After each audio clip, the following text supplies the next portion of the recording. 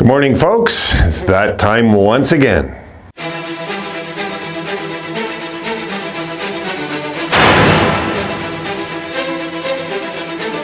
Right, guys, I got to get about my day, so I have to do a very early video here, and I want to talk a little bit about tonight's game because we got to get back on the winning track. We just do, and you know, we can't start losing games that we should win.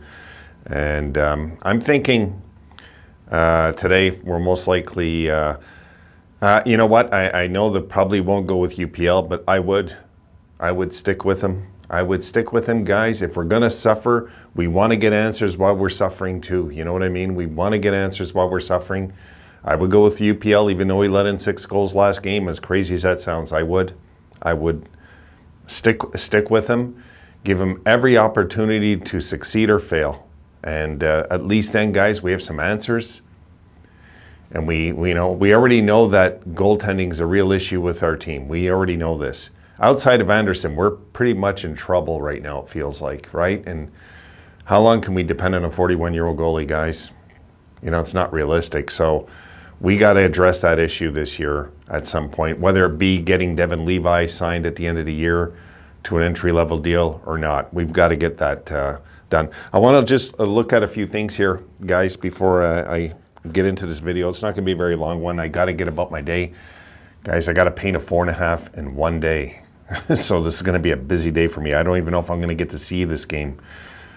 I got to paint a 4.5.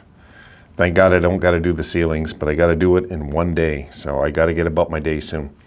Okay. I wanted to talk about, I'm not going to show any clips here. Detroit, going into this game, excuse me, guys. Going into this game, Detroit's 11-6-4. My goodness, I really, you know, I flipped it wrong with Detroit and Ottawa. I really thought Ottawa would be like this and Detroit would be more like Ottawa this year. I really did. They're 7-3-2 at home, okay? They're 5-3-2 their last 10 games. They're hot. They're playing good.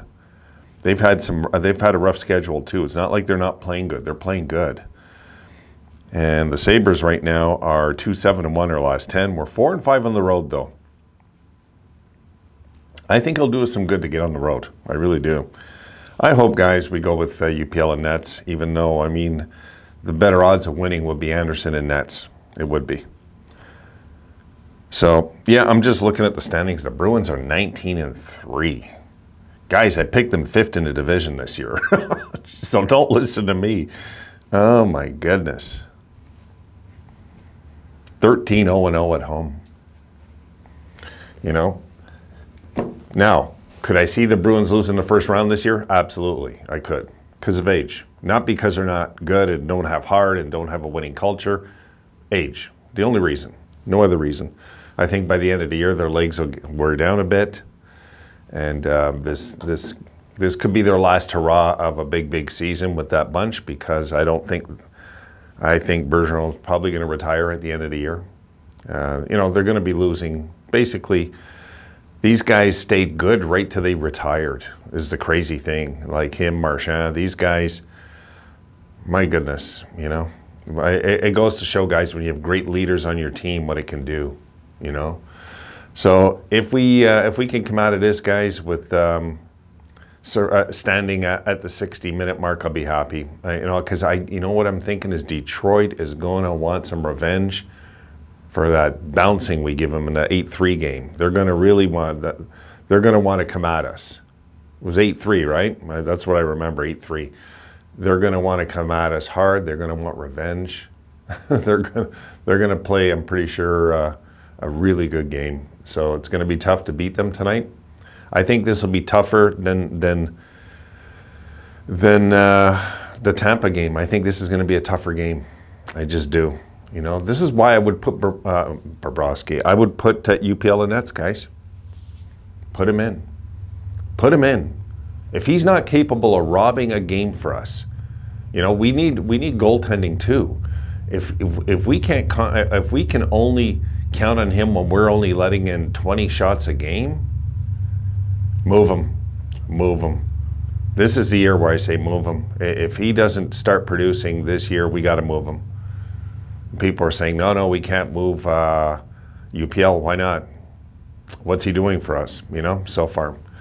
He looked good in his first outing. He looked bad in his last one. So if we're going to have a Jekyll and Hyde goalie, no, move him. Goaltending, there's no room for Jekyll and Hyde. There's just not. You're either a consistent goaltender in the NHL or you're not. So I'm hoping, the guys, that we just get it done. We'll see. I'll try to be on for the post game. Okay. I'm not too sure when I'll finish. It's going to be a long day for me. So I will try, though, to do a post game. I'll try and get home to at least see the second half of the game, but I'm going to have to move quick. And it's going to have to be one hell of a good coat that I put on the wall, because I'm guessing after the first coat I'm going to have to do another one. But second coat's always fast. So. All right, guys, I am just blabbing. I'm going to leave it there. I will see you guys most likely in the post game. And I will be catching up everything on this channel by the weekend. I might take a day off just to catch up the notes. We'll see. Okay, I want to throw one more video your way if I got time this morning. See you tonight, guys.